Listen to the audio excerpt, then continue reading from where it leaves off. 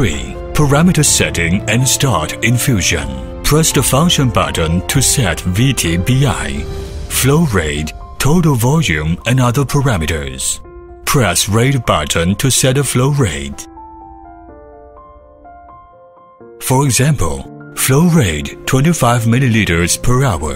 Press 2, 5 on the numeric keypad and then press Enter to confirm. To revise VT-BI, press VT-BI button. Set VT-BI to be empty, means finish all the fluid inside the syringe. Press A, B on the keypad to convert the parameter setting for channel A and channel B. Please make sure no air bubble inside the extension tube before doing venipuncture. If there is air bubble inside, long press Prime button to remove the bubble. The double channel syringe pump need to long press 0 to prime the bubble.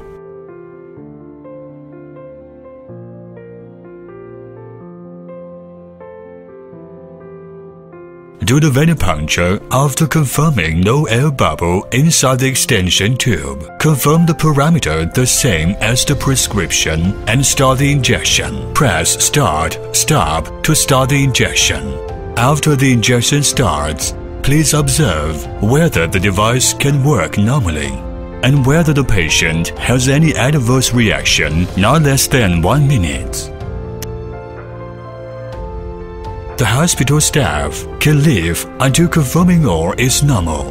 To change the parameter during injection, select the function button accordingly to change the VT-BI or rate.